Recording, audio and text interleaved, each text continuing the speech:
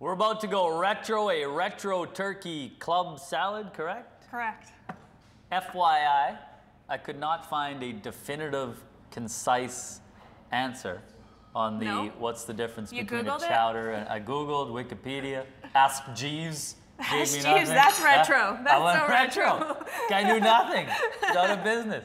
So you can, like, there's lots of theories, but anyway. So but I'll tell you what, I do know this. Well, I don't know definitively the difference between a chowder and a soup. I do know I ate an entire bowl of your spicy chowder, and it is exceptionally good. It's delicious. It's so good. Okay, where do we start with this thing? So we're gonna go over here. We're making the Turkey Club Retro Salad. So we're gonna use, again, Granny seasoned boneless turkey breasts. So what we have done with that is we have removed the skin and we've already browned it up.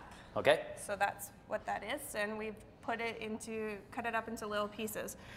So what we're gonna start here, we're gonna start building the base of the salad. So we have some iceberg lettuce and we're gonna add in our arugula. What's the other name for arugula? I have no idea. Rocket. Rocket? Huh? Okay. It's true. That I learned from Ask Jeeves. Guy's awesome. He's a pretty smart guy. Well, he was. It's very peppery. Very peppery. I love that. So we got our base built there. Okay. So next we're gonna start layering in. So we have some cherry tomatoes that I've cut in half. Yep. So get that layer in there. And we want to put a little bit on the outside so you can see the layers. Yeah. And then we got some green onion. Sure we do. Are we making our own? I'm assuming there's dressing. There's going to be dressing. There is? Yep. So we got our bacon. This is straight up delish, no question. It's super colorful too. And then our cheddar cheese. Yep. Get that. Peas. And then some frozen peas that we've already thawed. Okay. And our croutons. Yeah, this looks good. You can see. Nice shot, Nate, from above. Well done, buddy. That looks so good. Yeah. All right, all right. It's layered all nice there. Okay. So now we're gonna make the dressing. Yeah. We made the base, we're gonna make the dressing, and then we top it with the turkey? Yeah. The turkey's the star, so we have to put it on the top. Stay out of it. So I'll get you to put in the sour cream. Sour cream. That's back-to-back dishes with sour cream, I would like to point out. Wendy Harrisko. So if you want to make the salad a little bit healthier, you can use some low-fat sour cream and then mayonnaise, or not. low-fat mayonnaise, or you could just go full fat. Let's just go for it. Let's live our lives. Mayo and sour cream. The base of every good dip. It's the best. And then we got some dill. Oh, nice. Yeah. Good. Oh, did you want? No.